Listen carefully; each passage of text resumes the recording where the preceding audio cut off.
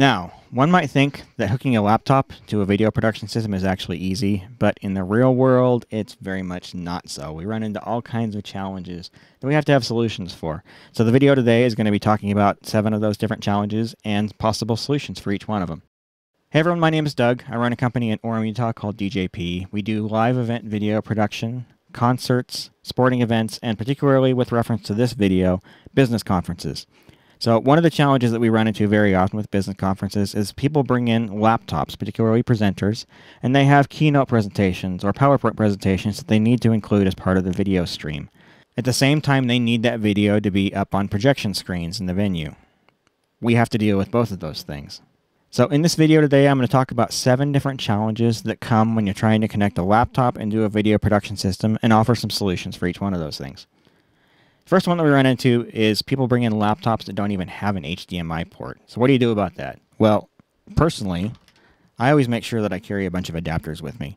In this particular case, I have 3 of the most common. The first one, which you'll find primarily on MacBook computers, is mini DisplayPort. It's just a very simple adapter, go from mini DisplayPort to HDMI. The next one you'll find on a lot of newer machines, both Windows and Mac, is USB-C. And again, just adapt straight to HDMI. And the last one you'll encounter mostly on older Windows corporate type laptops, and that's full-size DisplayPort. I haven't seen very many of these, but they do come up from time to time. Having all 3 of these in my utility bag means I can usually deal with most of the laptops that show up at a particular event. Every once in a while, somebody shows up with something oddball. I had a situation a month ago where somebody brought a desktop computer that only had DVI on it. So now that we've got HDMI, we get to our second challenge, which is converting that signal to SDI. Of course, the easy solution would be to just use an HDMI to SDI converter. There's 3 different examples here. But in reality, things are a little bit more complicated than that. Because HDMI can be a little bit unpredictable, you probably want to have something that's a little bit more reliable than that. And that gets us to our next challenge, dealing with resolution and frame rate. Some laptops make it really difficult to set the resolution and frame rate, in some cases even impossible. Now, Macs in particular can be a little bit difficult about getting the right frame rate, and Windows PCs, where the person with the laptop doesn't have administrative privileges, probably can't change the setting either. The solution to this problem is to use a resolution and frame rate converter, sometimes called a scaler. I have here a Blackmagic Design Up-Down Cross HD and a Decimator Design MDHX. Both of these products will actually do a really good job of this, and either one will work just fine if you're only doing conversion in one direction. The big difference between these two is how they handle SDI and HDMI conversion. The Up-Down Cross HD can only do conversion in one direction at a time, whereas the MDHX can convert both directions simultaneously. The other big difference between these is how they're configured. The Blackmagic Design unit has dip switches on the top in order to select the desired resolution and frame rate. Fortunately, there's a handy reference chart on the back, whereas the Decimator uses an on-screen menu where you can specify the resolution and frame rate you want along with a bunch of other options. Having a scaler like these guarantees that no matter what signal format you have coming in on HDMI, you always have the right format that you need for your switcher on the output. That way, when you've got 10 presenters that need to plug in their laptop in one day, you're not having to fiddle with the settings on 12 different laptops in order to make it work. They'll just work by plugging them in. So the next challenge is connecting to a projector. Most of the venues that we're working in have projectors, and they usually have HDMI or VGA inputs that you can use.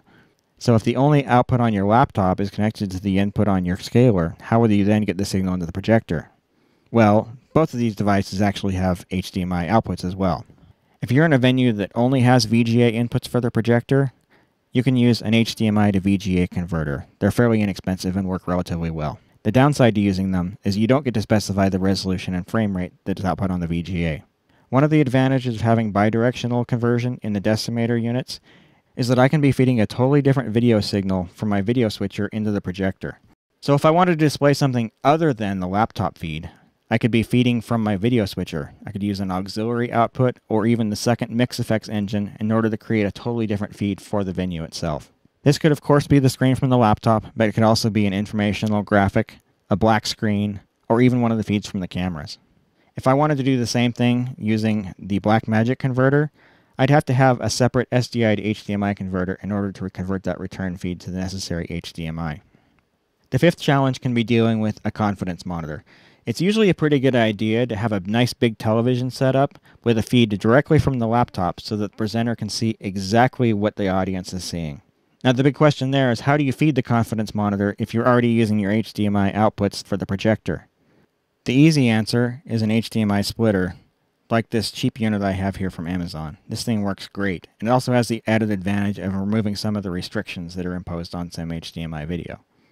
You'd want to connect this directly to the output of the laptop, and then have the two outputs of this feed into the confidence monitor and then into your scaler. Challenge 6 is long signal runs. Very often, the laptop that you're connecting to is at the opposite end of the room from your video production system. If you're trying to run HDMI, you're going to very quickly find that it doesn't work. HDMI has distance limitations of about 25 feet or 8 meters or less, and that's even with good quality cables. There are certainly ways to make HDMI run over other cable types, such as Cat5, but you're eventually going to need to convert to SDI anyway, so it makes a lot of sense to do the conversion right there at the laptop. SDI, with a decent quality cable, can very often be run up to 100 meters. In most situations, that's going to be enough. Challenge number 7 is audio. Inevitably, somebody's going to want to play a video clip, and they're going to need sound. HDMI, of course, does carry sound, as does SDI, but once it's on SDI, what are you going to do with it?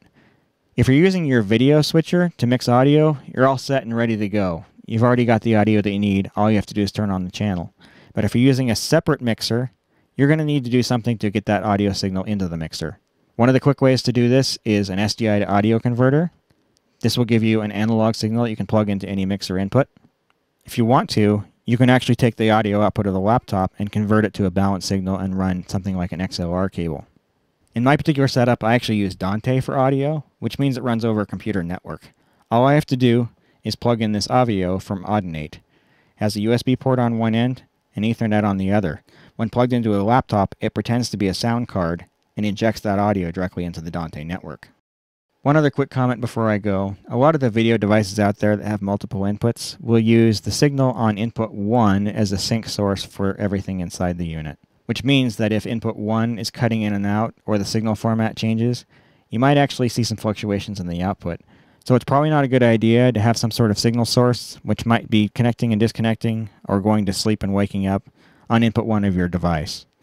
Be sure and check your device offline to see if it behaves like this, and if it does, just use another input. It's an easy enough problem to solve. So there you go. 7 of the most common challenges that I've seen when connecting laptops into video production systems, and a few solutions in order to overcome them. I very, very highly recommend you pick up one or both of these units, as both of them are actually great problem solvers. They'll both get you out of a lot of sticky situations. If you're interested in buying one or both of these units, please consider using one of the links in the description of the video down below. It helps this channel out quite a bit. If you're new to the channel, please consider subscribing. I do video production related content about once a week, and I do take requests, so if there's something you want to learn about, please let me know.